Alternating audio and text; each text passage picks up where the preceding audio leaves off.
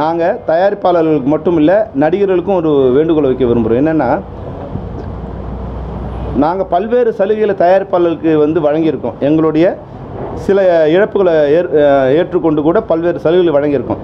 அது எந்த எதிர்பார்ப்பு இல்லைன்னா, இந்த பல்வேறு சலுகைகள் வரும்போது தயாரிப்பாளர்கள் வந்து அவங்களுக்கு வந்து சிரமம் குறையும், அவங்களுடைய செலவு குறையும், அப்போ படங்கள் அதிகமாகும், நமக்கு வேலைவாய்ப்பு அதிகரிக்கும் தான் நம்ம வந்து அந்த உண்டான சலுகைகளை கொடுத்தோம்.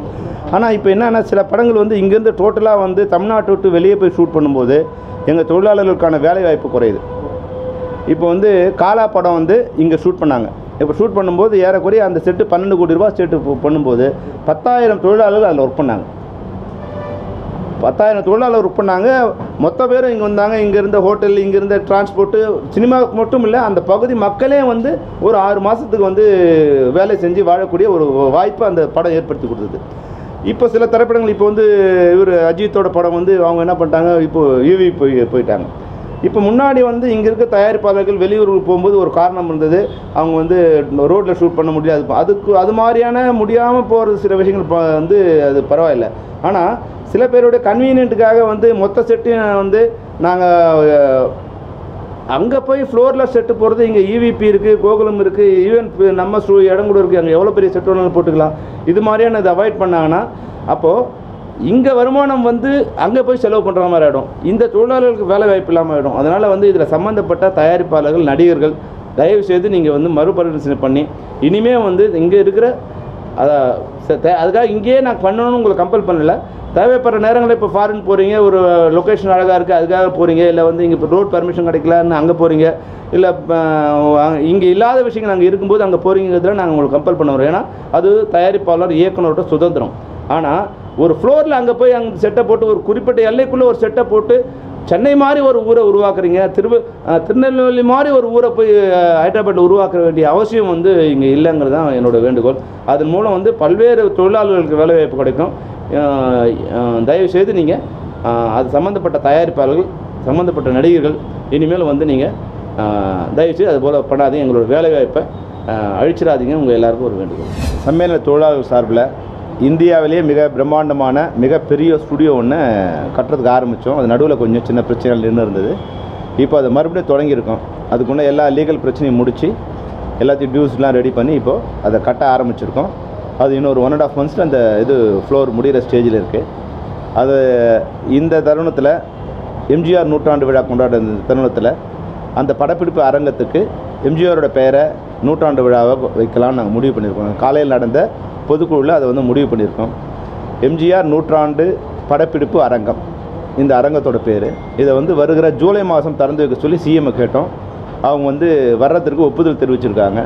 இது கட்டி முடிகிற அந்த ஸ்டேஜில் அவங்ககிட்ட முறைப்படி அழைப்பதை கொடுத்து அவங்க தமிழக அரசு, தமிழக முதல்வர் முன்னாடி அதை திறந்து வைக்கணும்னு ஆசைப்பட்றோம். அதுக்கு வந்து வரன்னு ஒத்துக்கிட்டு இருக்காங்க. இதை உங்களோட பகிர்ந்துக்கல எங்களுக்கு ரொம்ப சந்தோஷம்.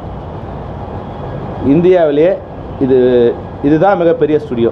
ஏறக்குறைய சவுத் ஏஷியாவில் இதுதான் பெரிய ஸ்டுடியோவாக இருக்கும் இந்த ஸ்டுடியோன்னு நினைக்கிறேன். ஏன்னா இதுக்கு எங்களுடைய டேட்டா படி வந்து 110க்கு 100 அகலம் நீளம் உள்ள இந்த ஸ்டுடியோ வந்து இது. அது மட்டும் இல்லாமல் இந்த ஹைட்டு வந்து 58 ஹைட்டு, அதாவது 3 ஃப்ளோருக்கு உள்ள ஹைட்டு.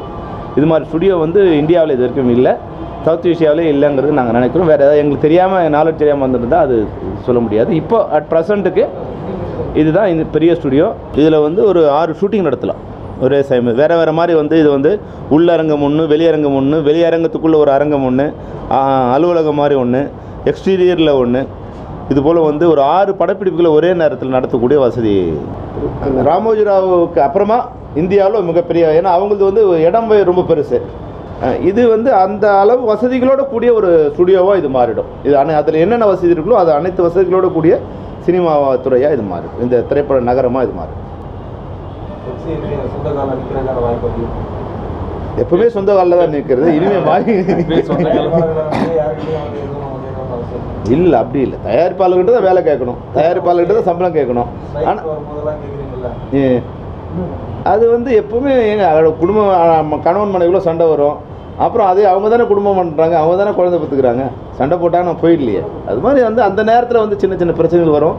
இப்போ வந்து இனிமேல் அடுத்த 10 வருஷத்துக்கு எந்த தகராறும் வராத அளவுக்கு, எந்த பிரச்சனையும் வராத அளவுக்கு நாங்கள் வந்து ஒரு நல்ல சுமூகமான சில இழப்புகளை சந்தித்து கூட அதை நாங்கள் வந்து இப்போ தயாரிப்பாளர் சங்கத்தோடு ஒரு நல்ல உறவை ஏற்படுத்தியிருக்கோம். நிச்சயமாக இது அடுத்த 10 வருஷத்துக்கு எந்த விதமான பிரச்சனையும் வராத மாதிரி தான் இருக்கும்.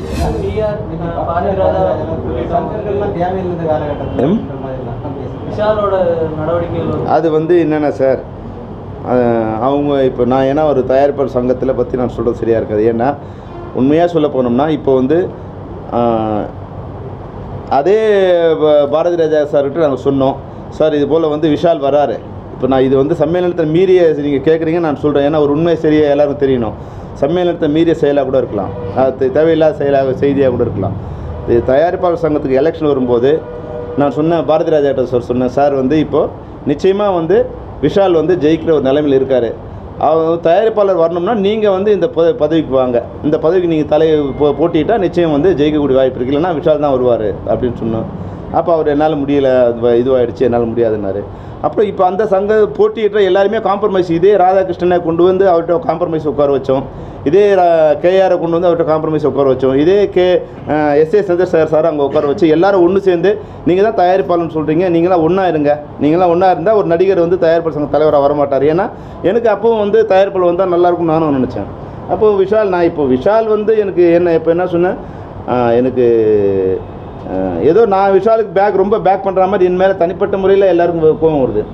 இதே தயாரிப்பாளர்களுக்கு நான் முதல்ல சொன்னேன், நீங்கள் யாராவது தயாரிப்பாளர் வாங்க, எல்லோரும் ஒன்று சேர்ந்து வாங்க. அப்போ யாரும் அவங்க ஒன்று சேர தயாராக இல்லை, அவங்க ஒருத்தர் வந்து எதிர்த்துக்கிட்டு ஒருத்தர் சொன்னாங்க. இப்போ வந்து விஷாலை எதிர்க்கிறதுல ஒன்றா இருக்கிறவங்க தவிர அந்த நேரத்தில் அவங்க வந்து ஒன்றா இருந்தாங்கன்னா இந்த பிரச்சனை வந்திருக்காது. நானும் தான் விஷால் வரவான்னா நானும் தான் நினச்சேன், விஷால் வந்து வரக்கூடாதுன்னு நானும் தான் நினச்சேன், அதில் எந்த மாற்று கருத்தும் இல்லை. ஆனால் வந்த பிறகு ஒரு அமைப்பு ரீதியாக செயல்படும் போது சின்ன சின்ன விஷயங்களை வந்து ஒரு கருத்து முரண்பாடு இருந்தால் கூட பெரும்பான்மையாக ஒரு ஆனஸ்ட்டாக ஒரு விஷயத்தை எதிர்கொள்கிற மாதிரி எனக்கு தெரிஞ்சது. ஒளிவு மறைவு இல்லாமல் முடியாது. அதில் எங்களுக்கு வந்து சில நஷ்டம் கூட ஏற்பட்டது. ஆனால் கூட அதில் வந்து ஒரு ஆனஸ்டி இருந்து தான் நாங்கள் நினச்சோம். அதனால் இப்போது சில விஷயங்களை வந்து நாங்கள் சமரசமாக போன பிறகு இப்போ எங்களுக்கும் தயாரிப்பாளர் சங்கத்துக்கும் ஒரு நல்ல நட்பு இருக்குது. இது வந்து ஏறக்குறைய இந்த ஒரு 40 வருஷத்தில் இல்லாத ஒரு நட்பு.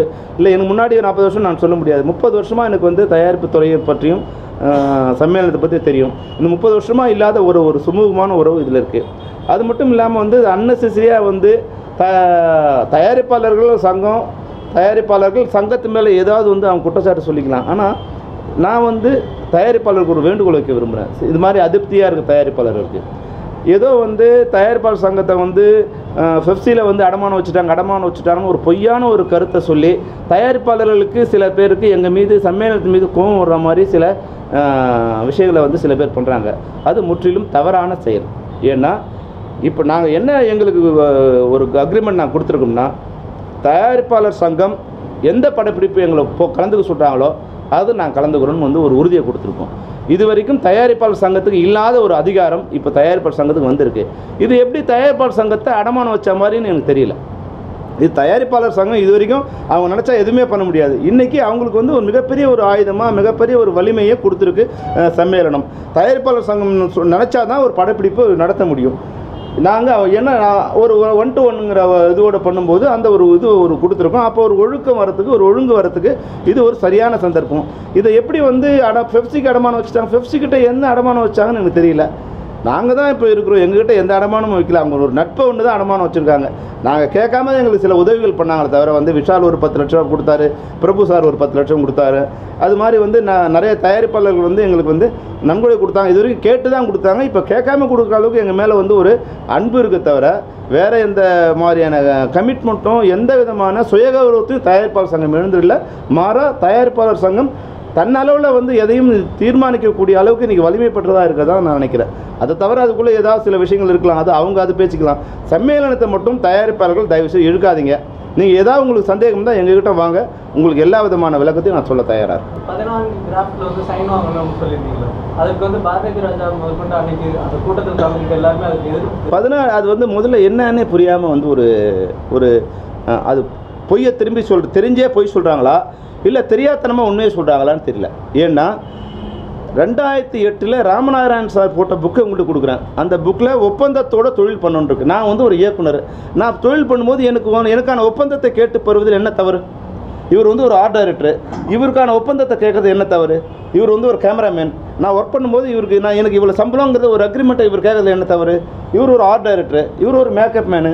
அவங்கவுங்களுக்கு வந்து படத்தை ஆரம்பிக்கும் போது அவங்களுக்கு என்ன சம்பளம், என்ன மாதிரி எவ்வளோ நாளில் படம் முடிப்பீங்கன்னு ஒரு அக்ரிமெண்ட்டை கேட்குறதுல என்ன தவறு? நான் ஒர்க் பண்ணுறேங்க, ஏன் அக்ரிமெண்ட்டை கேட்குறதுல என்ன தவறு? இதில் என்ன அடிமைத்தனம்னு சொல்லுங்கள். இது வந்து ஒரு பொய்யான ஒரு குற்றச்சாட்டு. இது வந்து நான் அதுக்கு மேலே சொல்ல, ஏன்னா பாரதி ராஜா சார் தான் என்ன வந்து இந்த யூனியனுக்கு கொண்டு வந்தவர் பாரதி ராஜா தான். இல்லாட்டி நான் ஏதோ இன்றைக்கி டைரக்டராக எங்கேயோ உட்காந்துருப்பேன். இது 20 வருஷத்துக்கு முன்னாடி இந்த விஷயம் வரும்போது யூனியனே என்னன்னு தெரியாத என்ன இந்த யூனியனுக்கு அழைச்சி வந்தவர் பாரதி ராஜா தான். அதனால் அவருக்கு வந்து நான் வந்து பதில் சொன்னால் அது வந்து சரி நல்லதாக இருக்காது. ஆனால் அவர் இதை பற்றி எதுவுமே சொல்லலை. அவர் பேசும்போது நாங்கள் சொன்னேன், அவரோட கருத்து 20 வருஷமும் அதே கருத்து தான் இருக்குது. அந்த கருத்தை நானும் ஆதரிக்கிறேன். அது சமயம் வரும்போது அது நாங்கள் கூட அதுக்குண்டான பதில், அதான் வந்து அவர் வந்து தமிழ்நாடுன்னு பேர் வைக்கணும்னு ஆசைப்படுறாரு. எங்களுக்கும் அந்த ஆசை இருக்குது. அது சரியான காலத்தில் நாங்கள் பதவியில் இருக்கும்போது அந்த பேரை வந்து எங்கள் இது கூட மாற்றத்துக்கு உண்டான முயற்சி செய்து அதையும் வெற்றி பெறும்.